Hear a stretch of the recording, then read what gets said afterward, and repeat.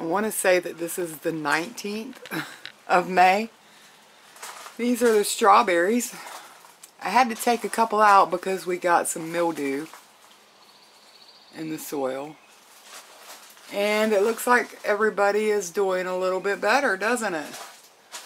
Oh, yes. Marley will be very happy. And let me bring you downstairs. We got the cantaloupes are doing well, and the cucumbers. Those are Cherokee wax beans, and that, of course, is zucchini. You can't really get to see the squash blossoms. You got to catch them in the morning to see them open. Let's see, I don't know if we have any fruit. I'm going to be doing some pruning today as well because I want to get these leaves up off of the ground. That'll help to encourage mold and mildew and fungus. And the lemon trees, you can see the squash back here is just completely taking over the lemon trees. So they'll be getting a good pruning today. More beans. And the tomatoes are over here are overpowering these peppers. So we're going to be figuring something out about that. Probably won't prune the top of them. You can see that there's lots of fruit up there. Getting ready to pop off. And let me see if I can get you a better view of it. We got some tomatoes coming on, of course. This is Roma tomatoes.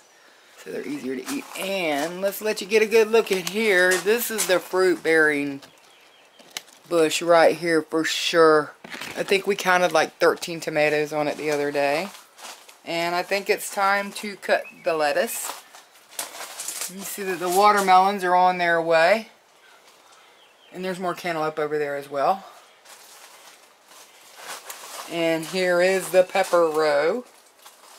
I've never had that kind of pepper. And then up here we've got the things that I've started. We've got some echinacea. I think that's oregano, peppermint. Takes a long time for these guys to grow. And then up here, there's some basil. Let me look in here. Got basil, parsley, and then down here we have a tangle up behind us. Down here we've got, these are 2 different kinds of hibiscus. Oh boy. I can't remember what that is. Milkweed. Those are milkweed. These 2. Parsley. Okay. Oregano. Can barely see them. And then this is basil. More squash that I have to find a spot for. More rosemary that just keeps sprouting everywhere. Little tomato plants. That's what those are. Those are not milkweed. Those are tomato plants. I gave the milkweed away. Not all of it. And then you can see we got the beautiful purple bells coming on. And this guy is huge. Isn't he? And then you can see over here that when trees come, they come just as a stick. And that is the peach tree. Getting plenty of sprouts. This is called a fruit cup. And you can see that we finally have a little bit of green coming on, like right there. So, pruning today is going to be important. Oh, and I just wanted to share the progress that's going on. I know that these videos are few and far between, so I hope that you have found this somewhat settling, peaceful. And I just want to say that walking in your truth is important. This has been a good source of grounding. I've got a lot going on that I'm working through, but I've got a lot of good things that are coming up too, because I'm looking forward, not just living in the problems that I have. You know, if you stand in your truth, what does it mean to stand in your truth? Well, the true you is your higher aspect, your soul, your divine aspect.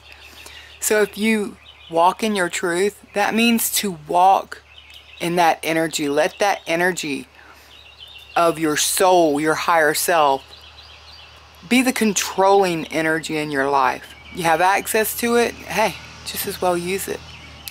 So the tractors are getting ready to get cranked up across the road, and I'm getting ready to get the pruning shears out and get busy. And I'll get this posted just as soon as possible. Everybody just stay blessed, stay calm, and remember that you can find solutions. They're already there. You just have to be open to them. And you can't hear the solutions if you're covered by chatter. So much love to everybody, and hopefully I'll be getting more comfortable and more proficient with doing these videos.